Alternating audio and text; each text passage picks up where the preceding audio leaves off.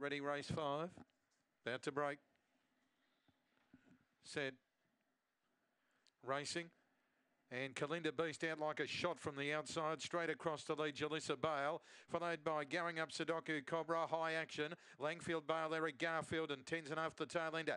Kalinda Beast comes off the back, 2 lengths in front, over Jalissa Bale, High Action, clear to Langfield Bale, and then Sudoku Cobra, Tenzin and Eric Garfield. Kalinda Beast kicked on the turn, raced away, High Action runs on, but Kalinda Beast, brilliant again, beats High Action, Langfield Bale, and Jalissa Bale, well clear to Eric Garfield, Sudoku Cobra, last is Tenzin and 25.37 in these conditions, a brilliant gallop.